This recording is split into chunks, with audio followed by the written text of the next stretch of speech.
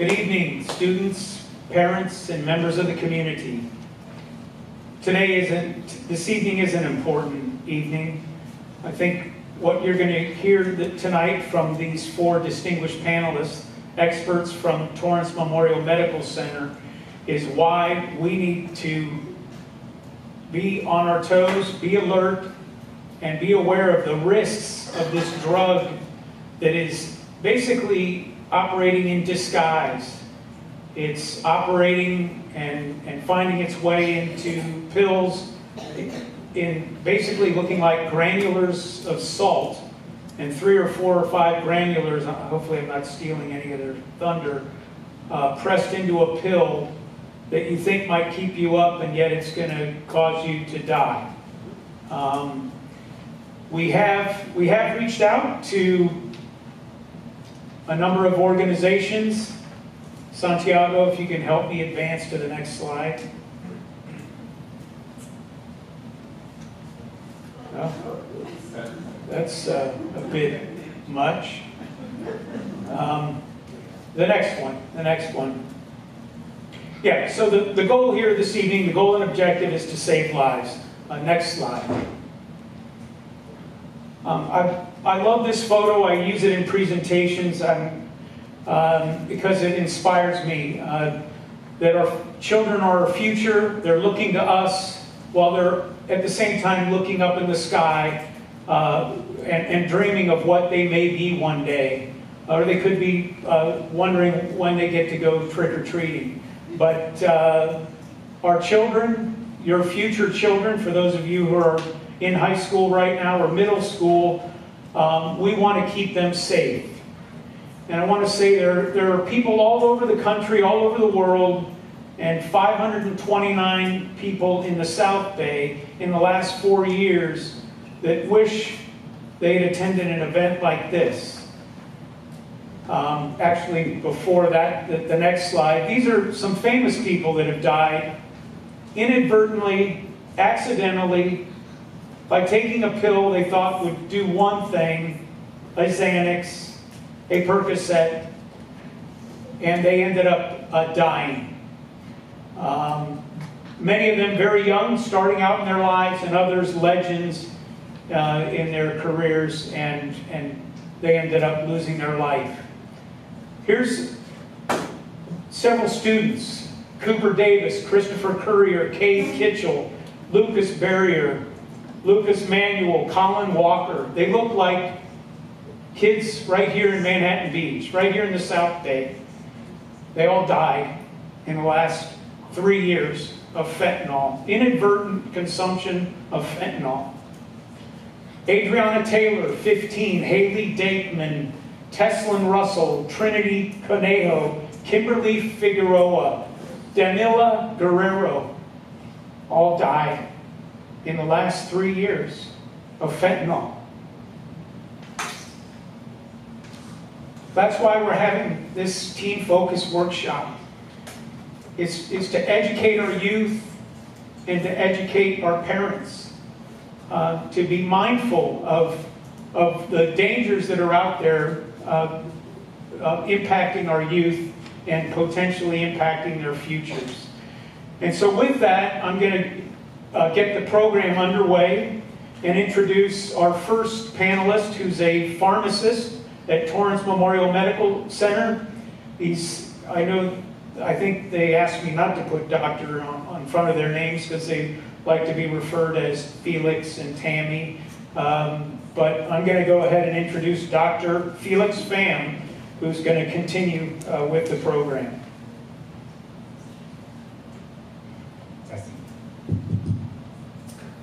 Hi, my name is Felix. I'm the pharmacy clinical supervisor at Torrance Memorial Medical Center. I've been there for about 7 years. Before that, I acted as a pharmacy manager over in Long Beach. So I've about like 13, 14 years of tenure as a pharmacist. This is certainly one of the more challenging speaking events I've had to do, just because the topic it hits home, definitely.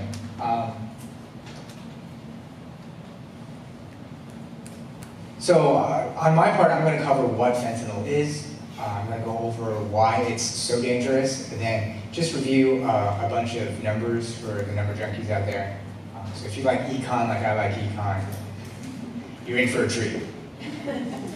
And if you fall asleep, I will spray naloxone on you. So some of the basics we're going to go over. Sorry. All right, oops, that was way too much. Santiago, assist. Backtrack. Here we go. So Here we go. some of the basics that we want to go over is, you know, just high points, and just very plainly looking at fentanyl. Fentanyl essentially is heroin, right? It's an opioid. It acts exactly like heroin. It's highly addictive. When you measure fentanyl, it's in micrograms. So just as an example, you see the pencil that's pictured here. At the tip of the pencil, there's just a few grains of fentanyl, and that's enough to overdose a person, a full adult person who has not been exposed to opioids in the past or drugs like that. So the thing about fentanyl is it helps to alleviate pain, but the other thing that it does is it also decreases your ability to make a respiration or breathe.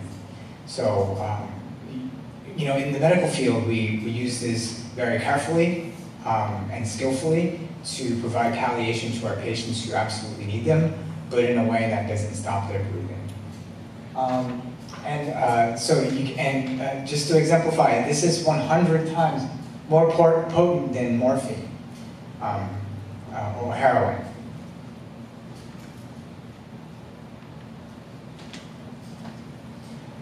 So the opioid epidemic starts around the 2000s, and this is where I get into the numbers. And this is the first wave of our opioid crisis. And if you subscribe to Netflix, then you can watch this this documentary. This what is it? It's a dramatized documentary about Purdue Pharma and how they pushed opioids out into the public and how appalling it was to do those things.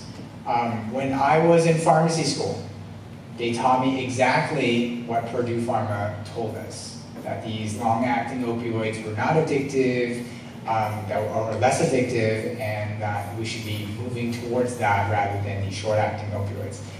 The current stance is that it's flipped, and the consequence is that there were many lives that were sacrificed because of what Purdue Pharma's actions were. And there's huge lawsuits and litigations that are currently in play, but that's not actually the end of our opioid epidemic.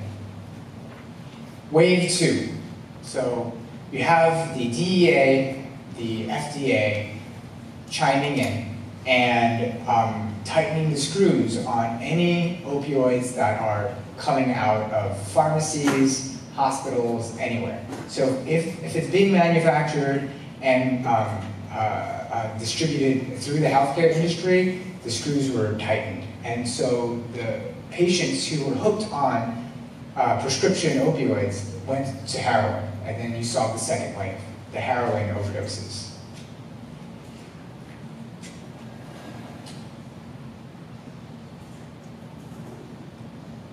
And then came the rise of the fentanyl epidemic. So fentanyl became more widely used because it was so small and easy to carry and distribute. So its effects were just as potent, and yet it was easier to transport and smuggle. And so that's the third wave. And since the advent of the third wave, our government, who's slow to respond, had put out some white papers and then provided monetary support to help with the opioid epidemic. But that wasn't enough. Can you tell us what the colored lines represent? Oh, I'm sorry. It's on the bottom left. So the green line represents prescription opioid-related deaths. The purple line represents heroin-related deaths. And the blue line represents the fentanyl-related deaths without any other substances.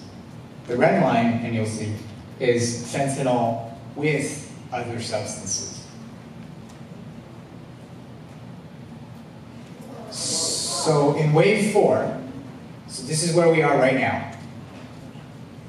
You have fentanyl overdoses with and without other substances. Now if you just put fentanyl right at the top, this would be double, it would be off the chart, and it's a catastrophe. So the dangers here, so that I wanted to exemplify, again, highly addictive substance, ideal for sprinkling it onto a different substance of abuse, whereby it will hook you if you say take cocaine. So you might be thinking you're in for a cocaine ride, right? But then you take the fentanyl with it, right? And that would either hook you or kill you, pick your poison. I'm sorry, this keeps advancing.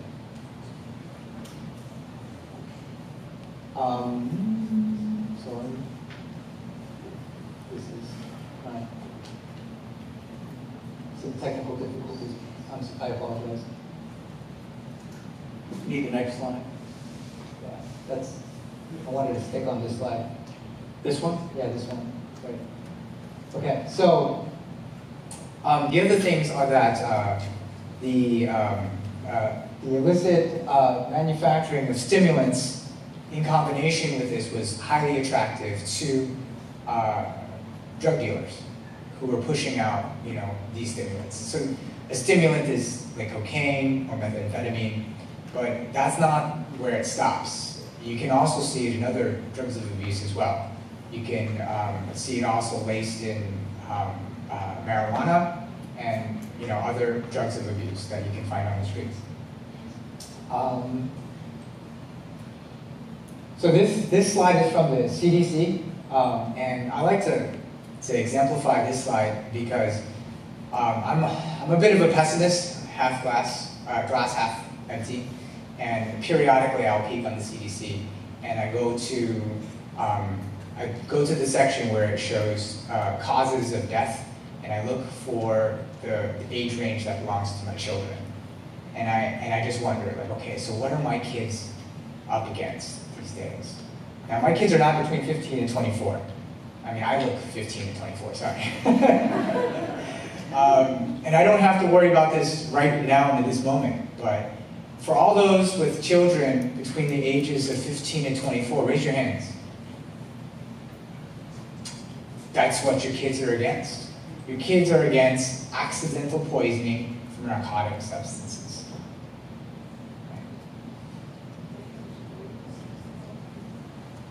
So the DEA did put out a safety alert to the public, and they showcased that 6 out of every 10 fentanyl-laced illicit drug had an amount that was enough to make a patient or a person overdose.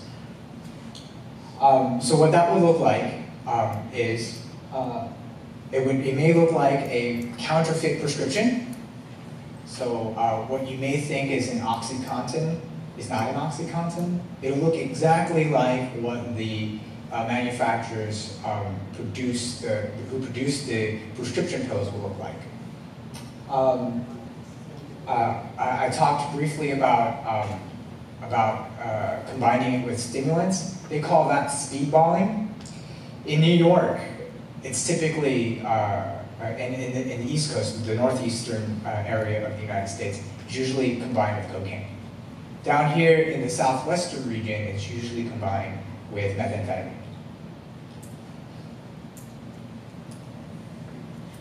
And then with that, I wanted to pass the torch on to Dr. Gretchen.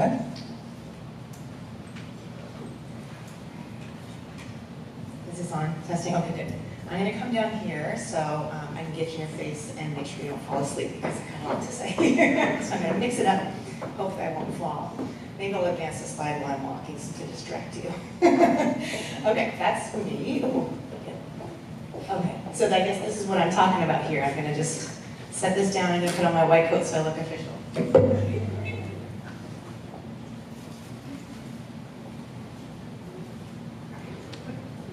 Thank you. All right, so I'm Dr. Gretchen Lentz, and I'm a board-certified emergency physician, and I work at Torrance Memorial Emergency Room. And so, like many of you, I started off in Manhattan Beach. I was born and raised in Manhattan Beach, California. I was a Pacific Panther, like many of you as well. We moved to the South Bay, and then I went to UC Santa Barbara, where I played soccer for the Gauchos. And then I went to medical school in New York City, and I was in New York City for about 10 years, and that's when I decided to be an emergency physician. That's when I decided to specialize in emergencies. And I figured a pretty good place to learn about emergencies was the Bronx, and so that's where I did my residency, and I was right, I learned about a lot of emergencies there. I stayed on as a teaching professor for a couple years back in New York and decided it was time to come home to my roots, and so now I'm back in the South Bay. I've been at Torrance Memorial for about 15 years now.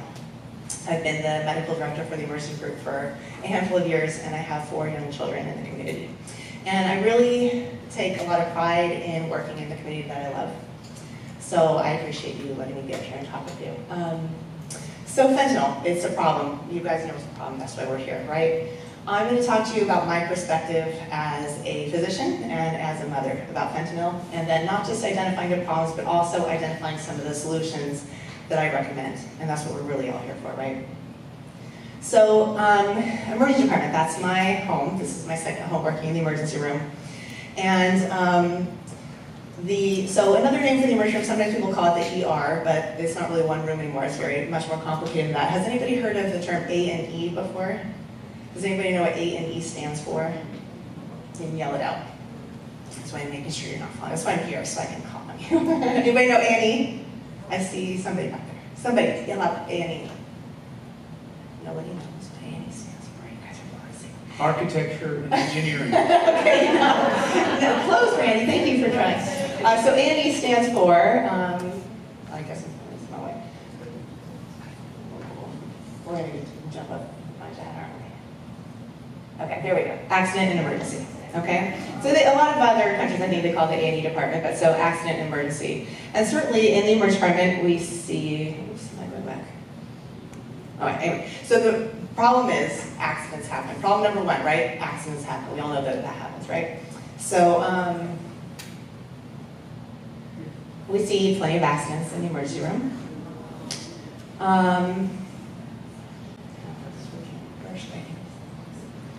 So why do accidents happen? I know we're not going to allow participation, so I'll just jump ahead. But so accidents happen, we all know why they happen. We've had accidents, right? Inexperience, recklessness, aggression, distraction, ignorance, all that kind of stuff. So I've determined over my career 2 big things, right? Bad luck and bad decisions. So I've learned over my many years in the emergency room that one of the problems is humans make bad decisions. That's just the way we're wired. We do it, there's no way around it, we make bad decisions. So for example, eating a plate of donuts. We know it's not a good decision, we might do it anyway, and then we might pay the consequences, right? So your bad decisions, you might end up in the emergency department, vomiting with an upset stomach, and we'll solve the problem. That's just the way it's gonna go. It's okay, we'll take care of it, right? And so other bad decisions, what is the person doing in this picture? Texting while driving. This isn't a bad decision, this is a terrible decision.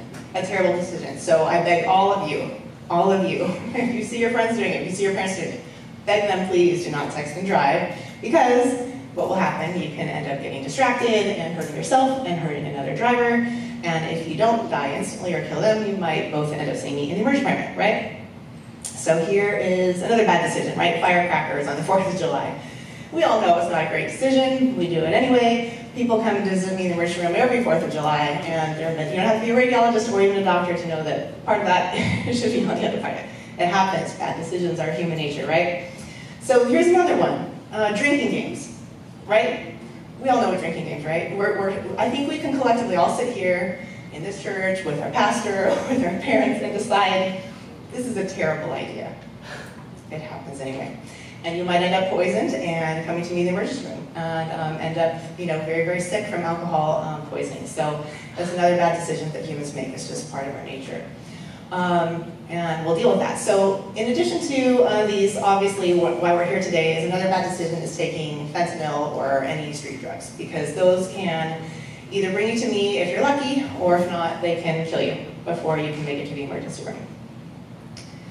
So the solution, you can't really change bad luck, but you can certainly change behaviors and fix bad decisions. So basically, being aware that these are probably bad decisions and trying to make better ones just with education and conversations. So next, I want to kind of pivot to talk about the teen brain a little bit. Your brain is different than my brain, and your brain is different than your mom's brain and your grandma's brain. Teens' brains were wired very differently, and this is why it's sometimes difficult communicating. It's just because it's not the same, right? So the teenage brain is it's tantalized by risk. It loves taking risks. It's rewarded by risks. The teen brain, the reward chemical dopamine goes off when a teenager takes risks. And the teen brain makes way more dopamine than child brains and adult brains, so it's really the perfect storm that a teen brain just is excited to take risks. And so, obviously, this is, sorry, let me go back if I can. So this is a problem, right? Teen brains loving risk is a problem. But we're designed this way for a reason. You gotta jump out of the nest. You have to try new things. This is evolutionary. But the problem is, there's dangers outside the nest. And so the risky behavior can get teens in problems. So, to add to that, the teenage brain has an underdeveloped prefrontal cortex. So the prefrontal cortex is like the common sense part of our brain. That's what makes rational decisions. That's what helps us make judgments. That's how we decide what consequences might happen to our actions. It's a rational thinking part of the brain. And this doesn't really fully develop until you're the age 25. So the consequence of this prefrontal cortex being underdeveloped is you're impulsive. You just make decisions without thinking about the consequences. This is physiology. It's not your teenager not thinking. It's just that's the way their brain works, right? So here we have a combination of a brain that loves to take risk and a brain that loves to be impulsive and doesn't think about consequences. The perfect storm, right? So, but wait, there's more. The teen brain, instead of thinking with this prefrontal cortex, instead thinks with a part of the brain called the amygdala. And it might not surprise you to learn that the amygdala is the emotional center of the brain. So teens, instead of making rational decisions, are making emotional decisions. And so, we have the trifecta, right? We have brains that love risk. We have a brain that doesn't think about actions and acts impulsively, and also thinks emotionally. What could possibly go wrong, right? So that's what we're dealing with in our teens, right? So the solution, how can you fix the teen brain? You just have to recognize what we're dealing with, right? You have to realize that be aware just kind of the differences and think a little bit more before you act, pause before you act, and really have to think ahead about the potential consequences of your actions. And you're just going to have to practice that until you become 25. So the community, this is tough because this feels like sacrilege talking about this, but what is the community's part in the fentanyl crisis? Because, it's all multifactorial. And so in the community here, I do not have it available. I want to be ready for that situation. I would have never thought, so it is in our backyard. I have a video to show on what you need to know. So, but first, let me just go over. You do want to check the expiration date. So the one we're handing out is in March of 2026, so it'll last a good long time. You do want to store it at room temperature. We did talk a little bit about the side effects. Go over this one. You want to go ahead and show the video? Just hit the play button. I'm going to have it to you, Felix. Felix is my IT guru. You got it. You got it. So you have to EQ up the sound. Thank you.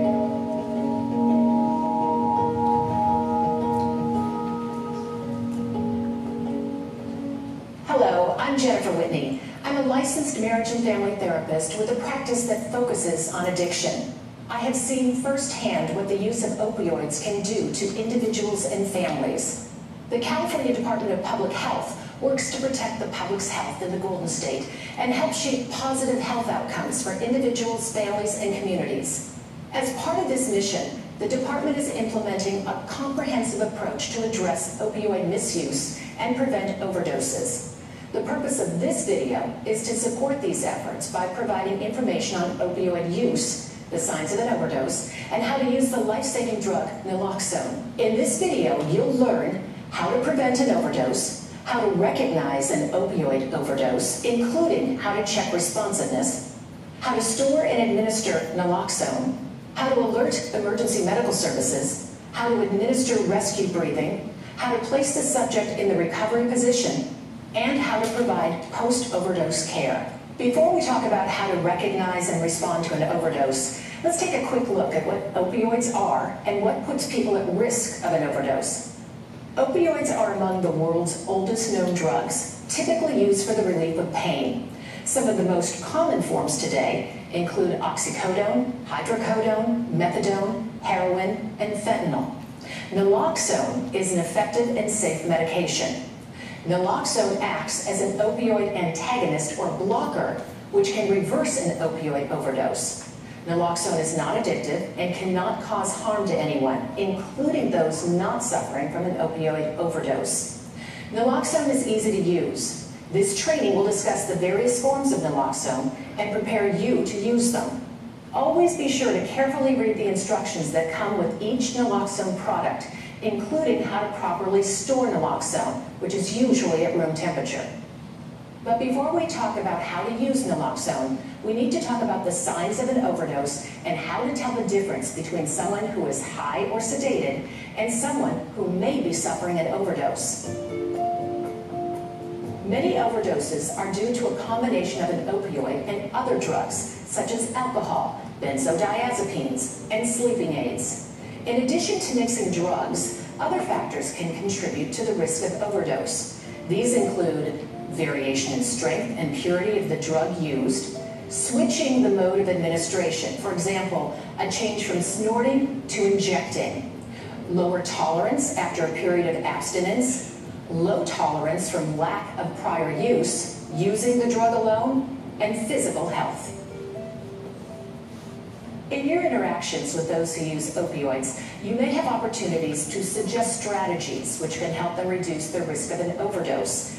These include knowing their tolerance, knowing their supply, controlling their own high, being aware of the risks of mixing drugs, not using alone or having a trusted friend to check on them, having a plan, talking with others, and using drug testing resources such as fentanyl test strips if possible. Not all strategies will be appealing to people, but engaging them in an honest dialogue about their use can be very beneficial. The symptoms of someone who is high or sedated but not suffering an overdose include relaxed muscles, slow or slurred speech, looking sleepy or nodding out, will respond to stimulation such as yelling, sternum rub, or pinching. Now, on the other hand, someone who's suffering an overdose will usually exhibit some or all of the following symptoms: deep snoring, gurgling or wheezing, blue or grayish skin tinge, usually the lips or fingertips darken first, pale, clammy skin. The person will not respond to stimulation, and the breathing is very slow and irregular or has stopped, and the pulse is faint. These symptoms occur because opioids cause respiratory depression or reduced respiratory function, resulting in increased levels of carbon dioxide and decreased levels of oxygen in the body. When breathing stops, the lack of oxygen can cause brain damage, and if the oxygen supply is not restored, the heart will stop, resulting in death. Here is the 6-point checklist you should follow in the event of an overdose. First, check responsiveness. If unresponsive, administer naloxone, then call 911. While waiting for emergency medical services to respond, administer rescue breathing. If you are trained in cardiopulmonary resuscitation or CPR, this technique can also be used. Place the person in the recovery position, and finally, administer aftercare. If you suspect an overdose, check responsiveness. You can do this in several ways: by rubbing their sternum in the upper chest area, by yelling at them, or pinching them. If there's no response, you should administer naloxone immediately. Make sure that you've studied the instructions in your naloxone rescue kit. There are 4 common naloxone products: nasal spray, like the one we're using today, Narcan, which needs no assembly; nasal spray from a syringe-type applicator, which requires assembly; an auto-injector, which can deliver a dose into the outer thigh, even through clothing; and injectable naloxone from a vial via a syringe. For the Narcan nasal spray that we're using, hold the device with your thumb on the bottom of the plunger and 2 fingers on either side of the nozzle. Tilt the person's head back and provide support under their neck with your other hand.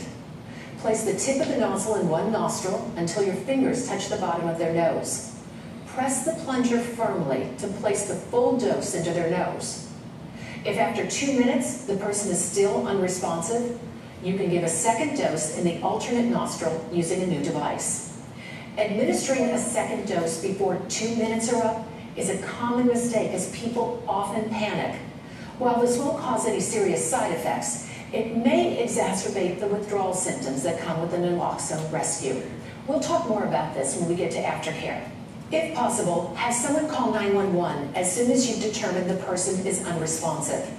If no one is available to do this, call 911 immediately after you've administered naloxone. Whoever calls 911 should state that the person is not breathing, is unresponsive, and that you suspect a possible overdose.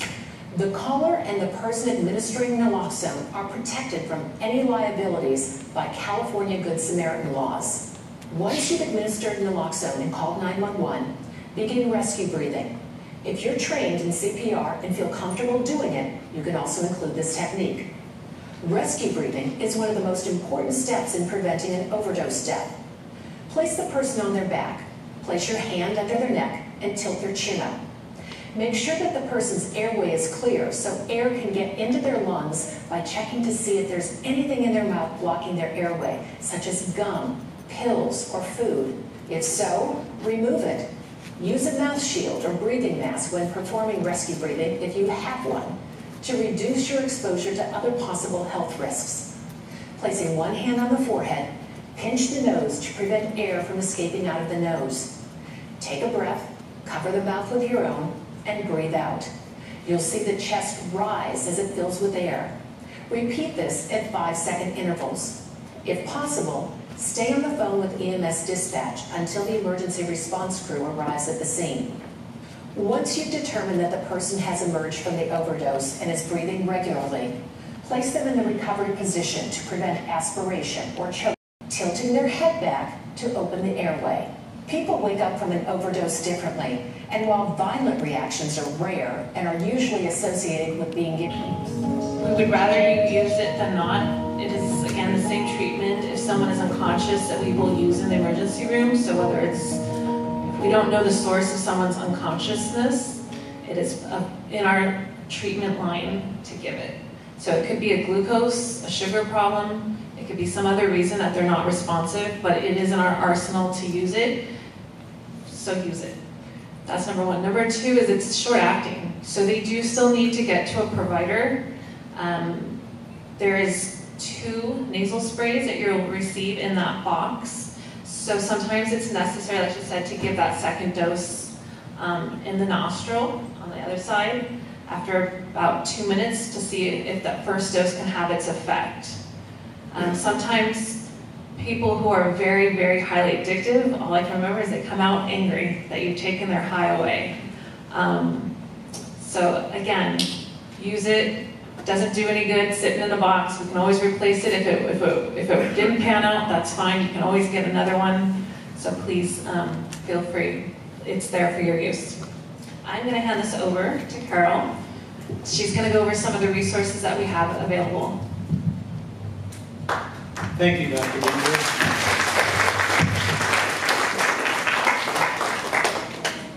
Hi, my name is Carol Dunn. I'm the Substance Use Navigator at Torrance Memorial Hospital.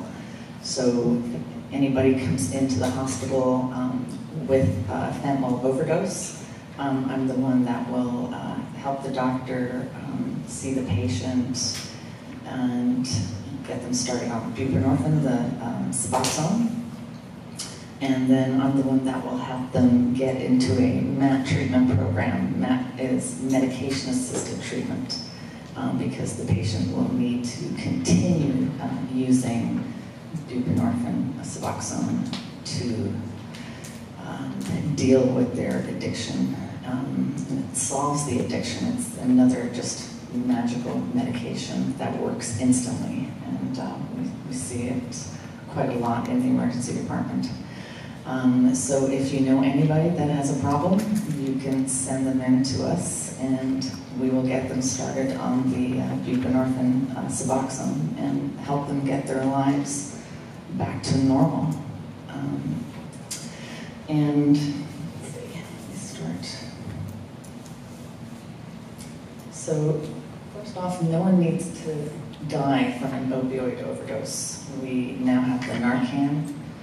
So, but the main reason is if you use alone with nobody around to supervise your use, you will die from a fentanyl overdose. So I want to show you this photo.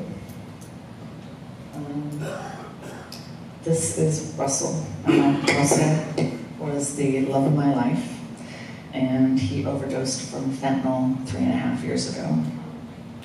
So I lost the man that I adored to a fentanyl overdose. And again, the tragedy is that no one needs to die because we have these medications. But he was alone, and there was nobody there to give him the Narcan and save his life. He made a fatal mistake, and he used drugs once for more than 10 years, and he was gone in an instant. He'd worked really hard on his recovery. I met him in 2010 in a drug and alcohol program. I was an intern, he was a patient. And so it was just incredibly shocking how fast it happened, and poof, he was gone. So the story is all about trauma. He suffered from chronic PTSD, complex trauma, and medication-resistant depression. He had a history of complex trauma from age 10 to 11. And then the definition of complex trauma is it happens during the developmental stage, during childhood or adolescence. So like Russell's trauma. And then there's simple trauma, which is what most of us will experience in our lives. Complex trauma is extremely difficult to deal with. It usually occurs not just once, but over a long period of time, as in Russell's case. Again, he was 10. Simple trauma can be processed and healed with time, and happens when we break a bone, have a breakup, or experience situational depression, like when we lose someone we love, experience anxiety from exams.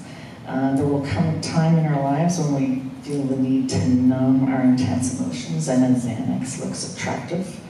But because of fentanyl, we're all at risk, and the consequences are now irreversible and fatal.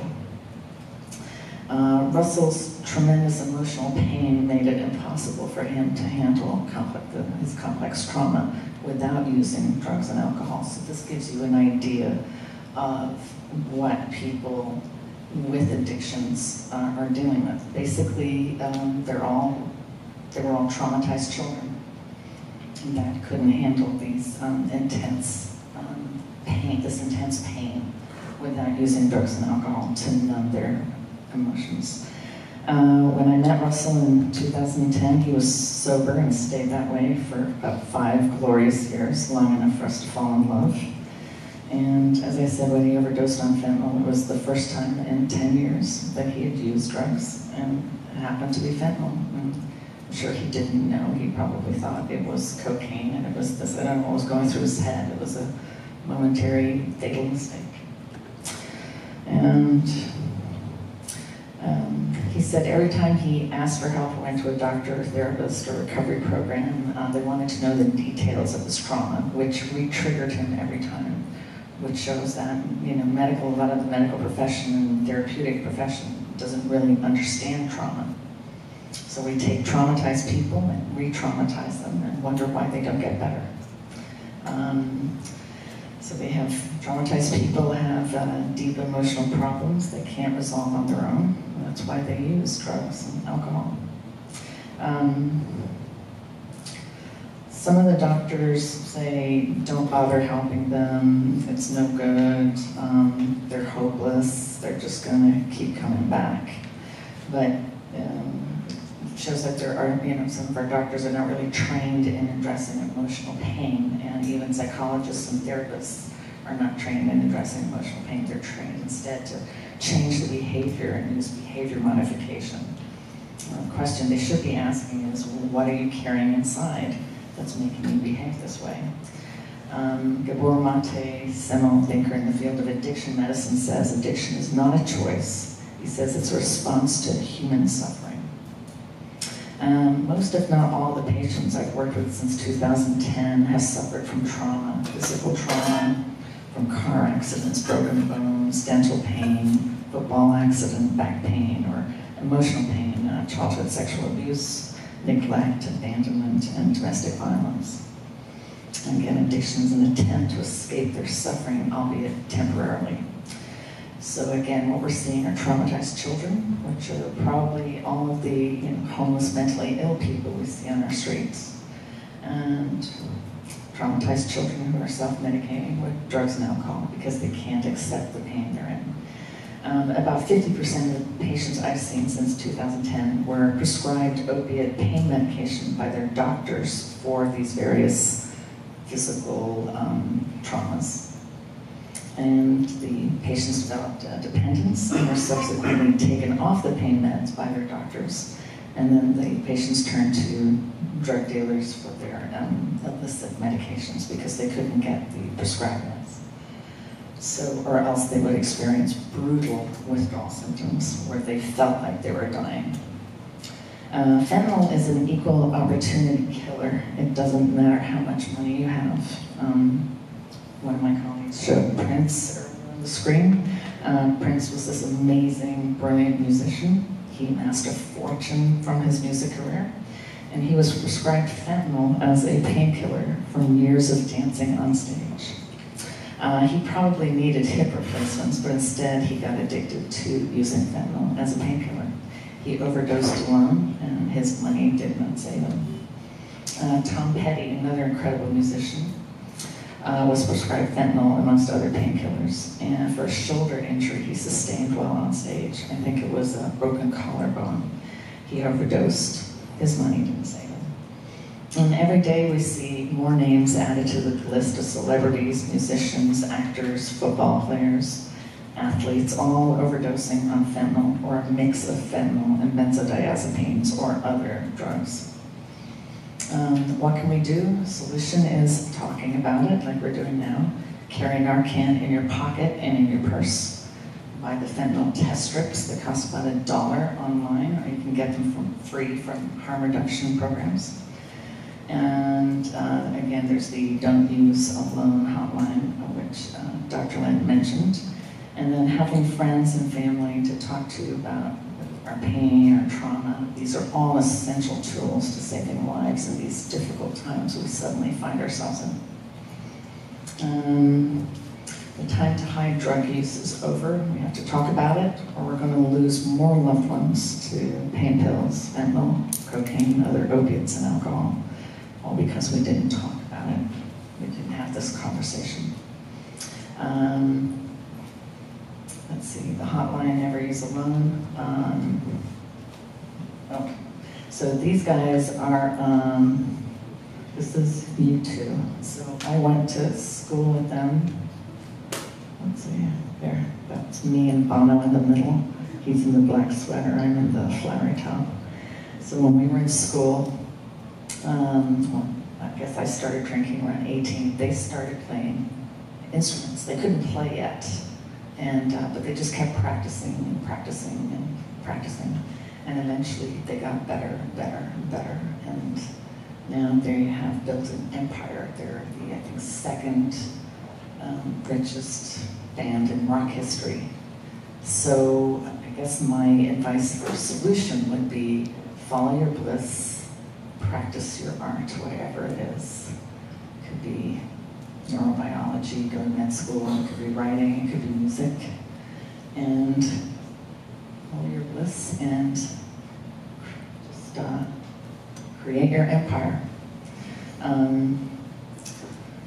And let's see, I would also suggest starting a harm reduction group, support group. Start a sober dance, dance it out. Don't buy anything online. And remember, the #1 killer for 18 to 46-year-olds is fentanyl overdose. And as I said, find out what turns you on. And I don't mean the hottie sits next to you in math or English. Find out what excites your brain, and it's not getting high or drunk. Again, maybe it's the music or the writing. And carry Narcan, don't use, and if you do, don't use alone, use with supervision.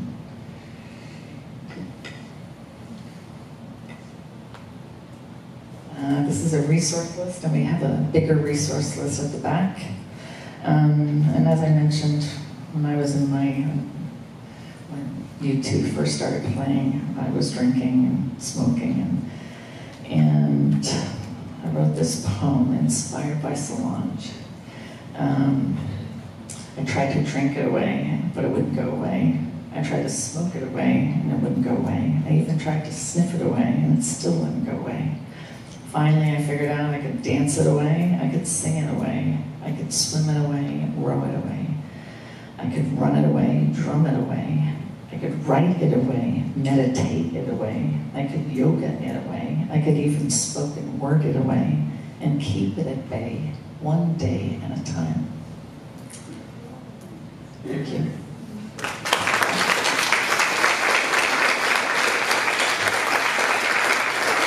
Thank you very much. Let's give a big round of applause to our distinguished panel this evening. Thank you for sharing all of your insights. I know we're all going to leave after the Q&A. We're going to move to the Q&A right now, but much more informed of the dangers of this very lethal drug, fentanyl. And I want to mention that one of the scariest things about it is, you know, I think many of us will remember that sometimes when you've taken your kids out trick-or-treating, there have been people that have put things in candy, and people become fearful, and that's how we move to trick-or-treating in malls instead of certain neighborhoods, because there was a fear that you might eat a Snickers bar or a popcorn candy of some sort, and it would have something in it that could hurt your kid. But now we seem to have these drugs that, I mean, just the scariest part about it is that it's in disguise. And you could literally think you're taking a Xanax, you're out of your mom's medicine cabinet, or somebody's showing you one that looks just like one that's from a prescription bottle, and it's the end, and your life is over. And I think that's why I wanted to be involved in this and come out here and be part of sharing this information this evening. You were each given either a green or a blue card. The blue cards are for adults or parents to have written down their questions. The green cards are for the youth or students to put your questions down. You can either pass those to me, or you can feel free to move up to these mics, or we'll bring them to you and ask the question for you. Are there anybody have any questions, any cards they'd like to pass? Okay, you have. So as we're starting our Q&A session, after the Q&A session, we are giving away the Narcan boxes. There are 2 doses per box. And I have Justin, our intern pharmacist. He'll be a pharmacist next year. I wanted him to join us on the panelists to help answer some Q&A. So if you wanted to welcome Justin. Thank you, Justin. I actually have a question. My wife and I have earthquake kits, first aid kits in each of our vehicles and in our garage. So we have 3. Would a Narcan survive in the trunk of a vehicle in 100-degree, inside a trunk it can get very hot. So Sounds like pharmacy question, huh? So there is upper and lower limits to storing medications. Inside the trunk of a vehicle, it would be too hot, especially in the California sun. So it could reach up to 100 degrees in your car. So it would not be optimal to store it there. It could deactivate the drug and cause it to be null when you use it. thank you, Doctor. Okay, we have our first question is from a student or youth. His question is, or her question, is why is it important to learn about fentanyl if you're not even 13? I'm 12 years old, so I'm not even a teen. That's a really good question. Whoever asked it, just thank you for asking that, being brave and putting that out there. Because you're not always going to be 12 or 13, right? You're growing, and each day you're going to start experiencing new things and new temptations and new risks. And it's not just you alone, right? You have friends too that you can educate. So the fact that you're here tonight learning this information about a big kid topic, you're going to be able to share and tell your friends what you learned today and share it with them. And someday this information is going to be very important to you. I wanted to add to that. At 13, you have no idea what dangers lie ahead of you. And you think that what you heard in school or what you hear here would help identify what it looks like to be pressured to use a party drug or to get engaged with or to experiment with drugs, that you would be strong enough to say no. But I've been there, and at 13, it's really hard, and you just don't know what you're up against. Learn about it now, talk about it now, be open to have a discussion with your parents now. Thank you, Doctor. This is for Dr. Lentz. Should I administer Narcan regardless on an unresponsive person to cover all bases? If you have Narcan, I would use it on somebody that's unresponsive. You can kind of guess the situation, right? If it's a teenager that's down and they have some, party gear around them, you might guess that they've overdosed on a narcotic.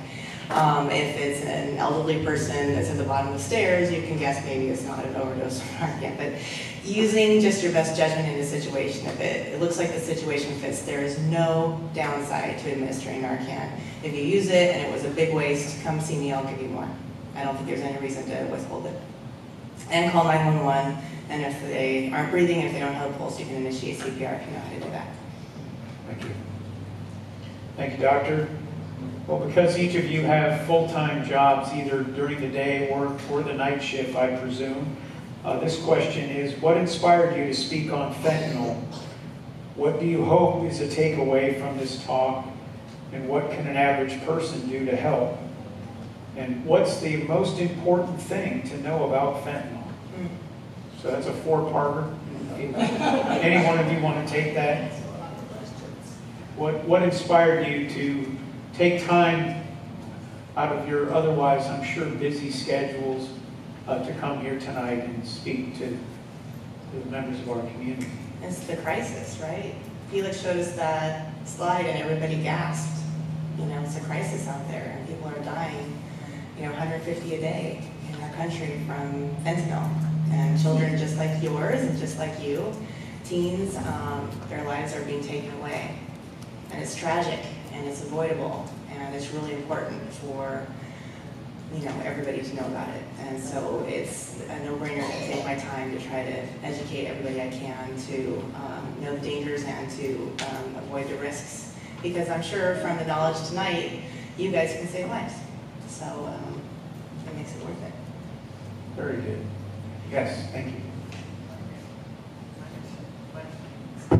My mission is because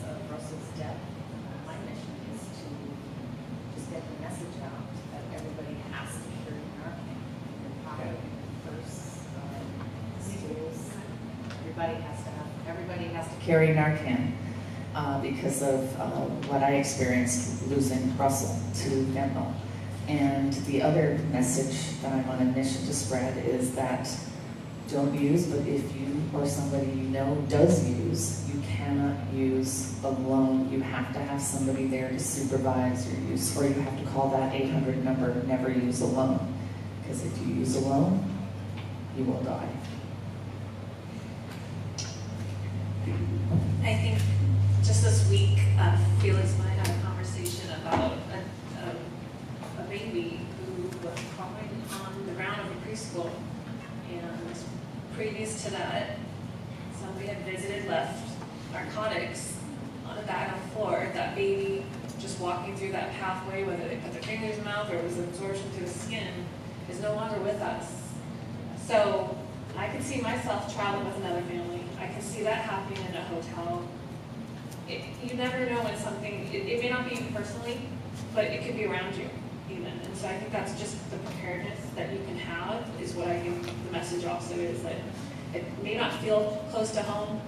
You yourself are like, I'm not a drug user. My friends aren't drug users, but you never know when you're going to encounter this or be in a place where you might need it.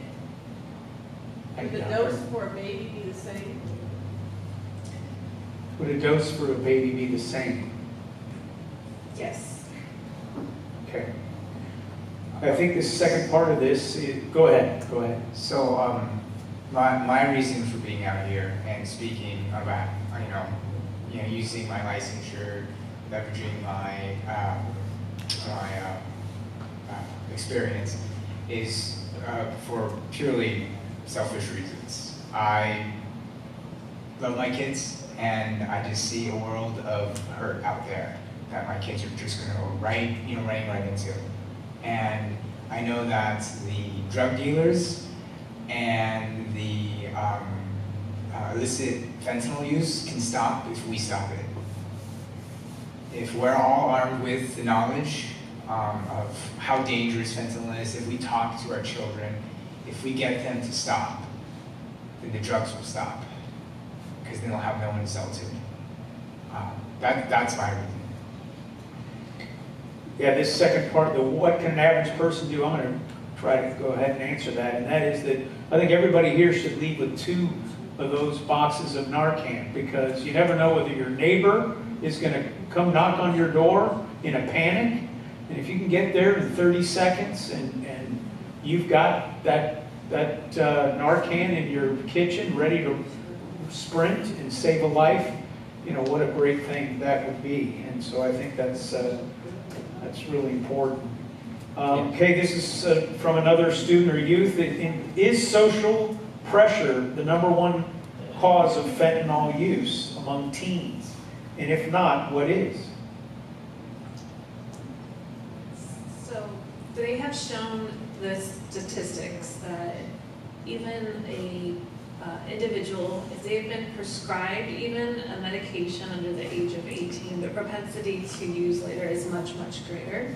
So for example, if you've had dental work, which I think all of us have, and you received a prescription, you were technically at risk for an addiction. So I think that propensity, it's the need. I hope that answers. Yeah.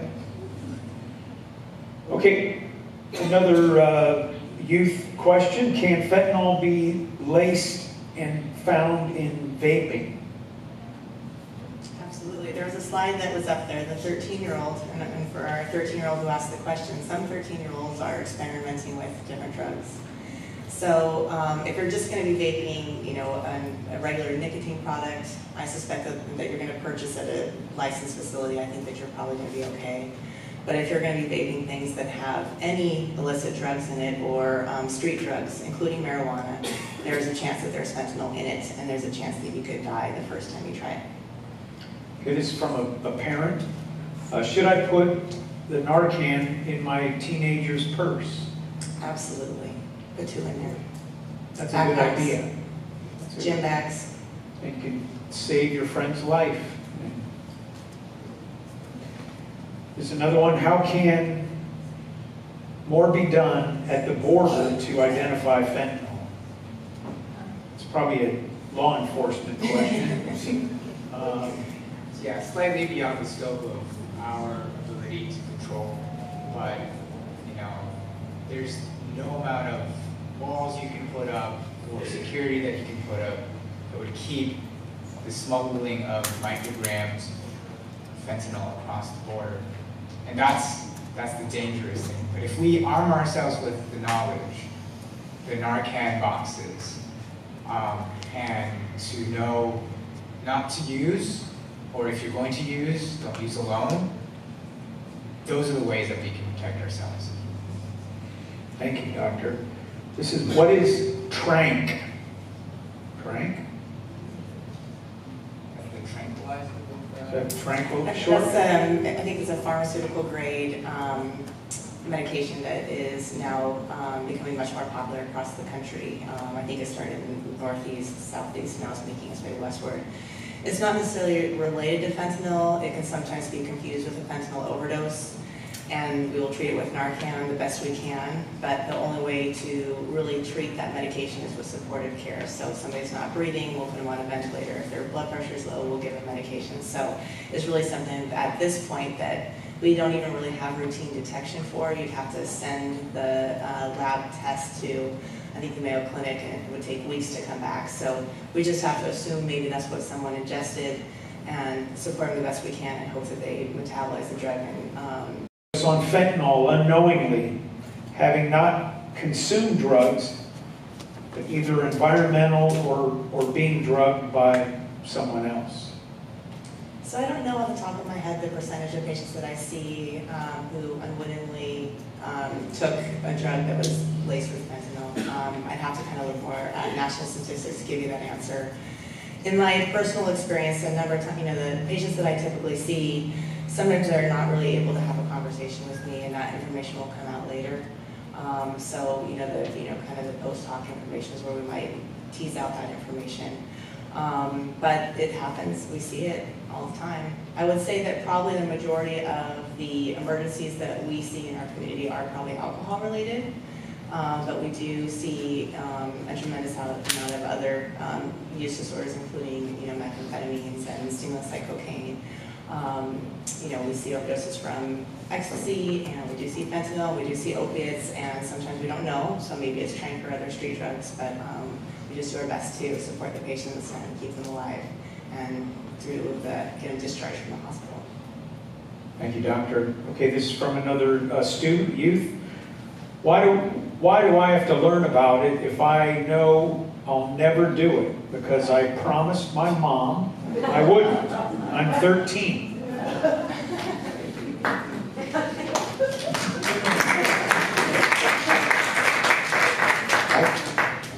I have a 5-year-old, and she listens to me right now, and she said to me just the other day, she said, "Dad, I'm never going to talk back to you. I'm always going to listen to you." And I was in a dream, because even though she said that, I looked at her and I said, one day you're going to change your mind. And so even though you're 13 and you've got all of this fantastic intention to be the best kid you want to be for your parents, just know you're human too. Dr. Len said it well. Good people can make one bad mistake. Knowing about this means that 13-year-old can save a life.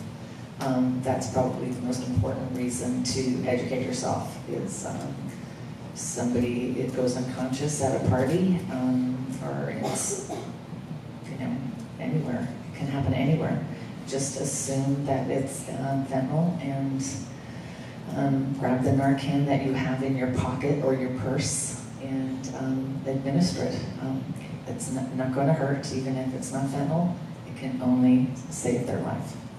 Yeah, I think similar to CPR. Those that know CPR, have been trained in CPR, you can save a life. And a person with a Narcan in their pocket or purse, you can save a life. That's That's a great thing.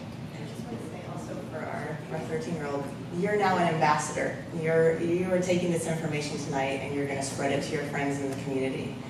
You have all the information that you need to know, and you can tell people the truth so there's no misinformation. So if you see a friend at a party about to take a pill, you're like, oh, maybe you shouldn't take that, that might have fentanyl in it, or maybe let's go do this, or maybe let's do that, or if you're going to use it, at least let me make sure I have this Narcan ready, let me go get that first, or something like that. But having this information enables you to save lives of your friends around you, and so maybe you may never touch a drug in your whole life, and I hope that's true. But you can't say the same for your friends. And maybe right now you don't know how important your friends are going to be to you, but moving forward, that's going to be your entire world. And so being here tonight means that you can probably save a few of your friends' lives. Okay, I guess we have 2 left, and then we've got a couple more slides real quick. But here's a question: can dogs smell it? And this may be outside this is again in a law enforcement related question, but can dogs smell fentanyl? I just know that it's tasteless and odorless, so the dogs are amazing. Maybe they can. I'll Google it if you want. Yeah. I'm sure they can, in one way or another. Last question here is, what is a white paper? Other than... It's a paper that's white? No. So a white paper is, it's like a statement that's official and is sent to convey a specific message. You would see it come from like the White House. They'll put out a white paper, or it could be, from any other organization can typically put out a white paper. Do you have a question? Go ahead. Just a follow-up question for Dr. Lent. I remember your term, bad decision, okay? I think that dominates this whole activity. This get-together is for teens, okay? And making a bad decision comes at that one moment where you're at a party with somebody, or you're with your boyfriend and he says, hey, how about it? And so I'd be interested in what are the statistics for that as a source of the problem itself? Or is the main reason for all this addiction individuals just taking this stuff? Or is that social pressure? I think that's the most important that we need to deal with here. Maybe you can expand on that. So I think the primary focus on teens is that they're not really aware of the dangers, and they're not aware that, most everybody in this room, like I said, would say, I will never take fentanyl. It sounds awful. Right now I'll sign the paper, I'll never take it. But they might sign up for something else, right? Like trying, experimenting with marijuana or ecstasy or these type of things. And they might think that's safe, right? Because that doesn't kill people like fentanyl does. It doesn't sound so scary. But then they end up inadvertently ingesting the fentanyl because the dealers don't care if they spill a little fentanyl in your marijuana, or they don't care if they spill a little fentanyl in your ecstasy. They don't care what happens to you. And so I think that the main problem with teens is that they're experimenting with something and inadvertently overdosing and dying from the fentanyl that's contaminated in it. And they don't realize that that's the risk. Just everybody here, I will never take fentanyl, it's terrible. But if you experiment with any type of other drug, there's a risk that fentanyl might be in it. I think that's the main issue. The percentages of teens addicted to fentanyl who die from an overdose versus teens that die from an accidental poisoning, I don't know the difference. But I would say that the majority of probably overdose deaths are people who are now addicted to fentanyl, and those are probably in an older age group, than teens. So this is not an up-to-date statistic, just to add to Dr. Lent, but I did have a slide with CDC, and it looked at, again, my pessimistic view of why people die at which age groups. And if you looked at the age groups between 15 and 24, unintentional poisoning comes up as one of the highest causes of death, right next to motor vehicle accidents. And it's like of the 15,000 per 100,000 people population, 6,600 or something like that. So I don't know the exact statistics, but that was a 2021 drawback from what they were able to field and look at, either the obituaries and so forth. And it doesn't tell the whole story because it says unintentional poisoning. You don't know what it all means, and it's grouped up with narcotics and everything, but that's a good rough estimate. It's definitely one of the top causes. The other thing, it's increasing.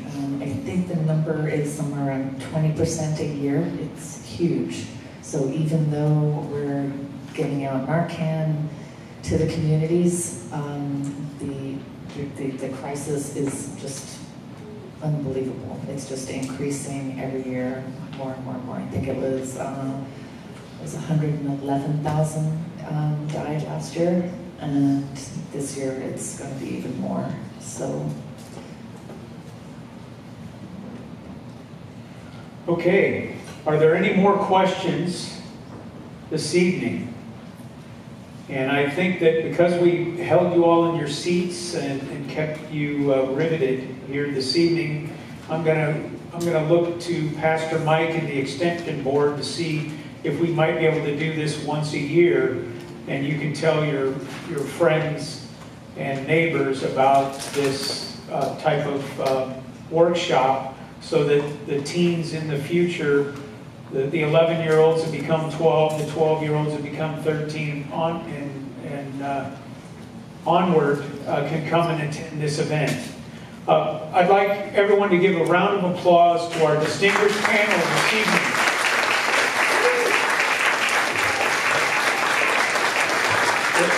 Thank you all very, very much for taking time out of your busy schedules. You shed such great information with all of us this evening, and I know we're going to save lives. We've got ambassadors that are 13 years old, and we have parents that now know the dangers of this drug. And so, again, I wanted to thank you. We have a QR code. We'd like your feedback, either the handwritten evaluation form and or if you hold your smartphone up to the QR code, you can fill out the 2-minute feedback evaluation and let us know how we did this evening, and we'll take your feedback and see how we can improve it next time. Some people that I'd like to thank and organizations, obviously Torrance Memorial, an affiliate of Cedars-Sinai, Beach Cities Health District, Emery and Nicole for helping us get the word out and bringing the Narcan this evening. Of course, Torrance Memorial brought, I think, 400 boxes over there. Our champions at Miracosta High School, administrators, the student leadership, Manhattan Beach Middle School, MBUSD, members of the PTA, Chambers of Commerce, our mayor, Richard Montgomery, and the Manhattan Beach City Council that endorsed attending this event this evening. And I wanted to thank our many volunteers at the Manhattan Beach Community Church. A huge round of applause for all of you. Thank you.